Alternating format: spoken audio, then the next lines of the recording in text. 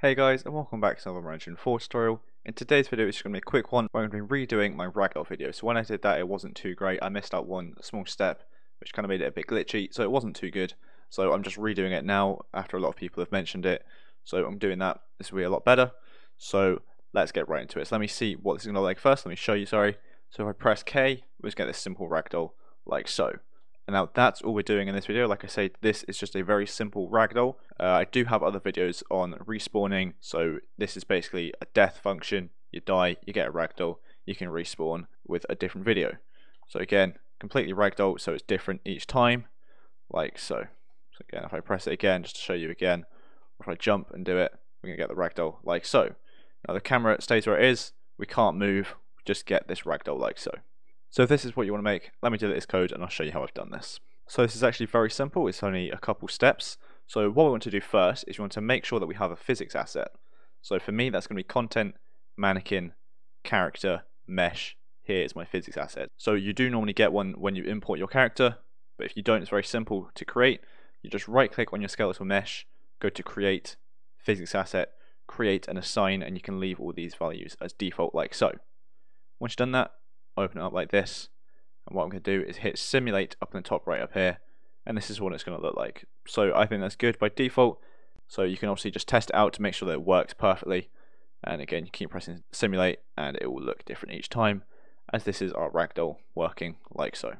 So once you're happy with this, once you've got your physics asset created and all that good stuff, we can close this, and then what we're going to do is we're going to open up our character blueprint. So for me that's content, third person BP, blueprints, third person character.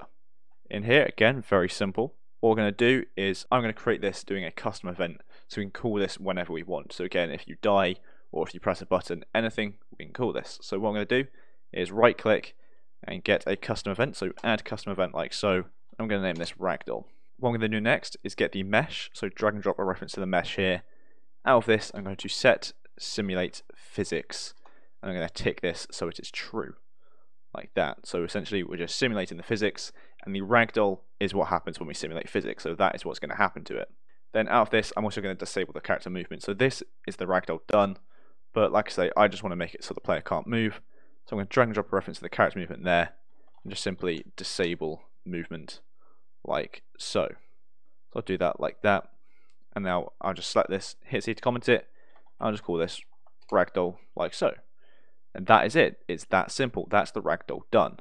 So what I'm going to do is we're going to select the mesh up in the top left up here, and then we're going to scroll down to our collision settings.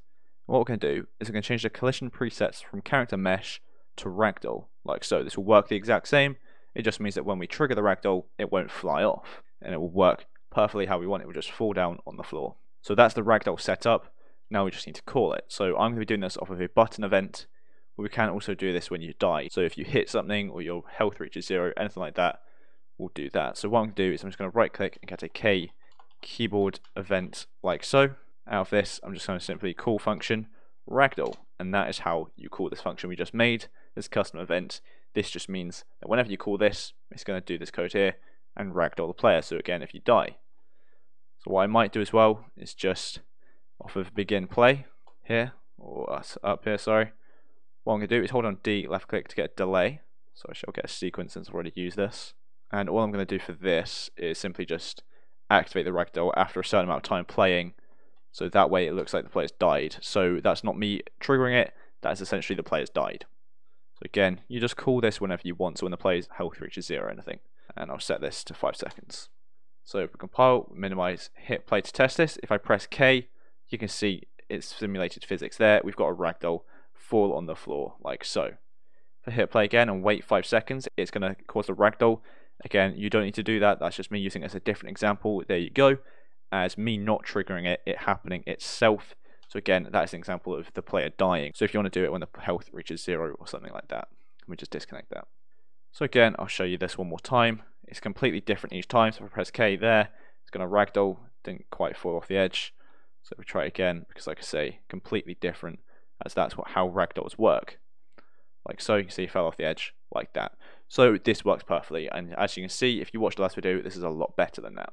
And actually, since I've got a first person camera in here, let's see what it looks like in first person. If I press K, yeah, you just get that. So there we go. Obviously you wouldn't really want that, but there you have it. I think another way to make the camera follow it is just have it parent the mesh. So if you just have the camera parented to the mesh by dragging and dropping it on there like so, this should follow the mesh when we hit Ragdoll. There you go, it now follows the mesh. I don't think that breaks anything else when, no, so the camera works normally and then it follows it like so whenever you parent it to the mesh.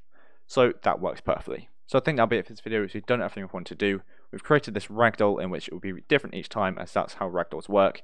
We've also got it so that the camera does follow the mesh as well, and it just works perfectly like this. And we can call this whenever we want. So just if we wanted to, or if the player dies, anything like that. So thanks so much for watching. I hope you enjoyed and I hope you found it helpful. And if you did, make sure to like and subscribe down below. So thanks so much for watching, and I'll see you in the next one.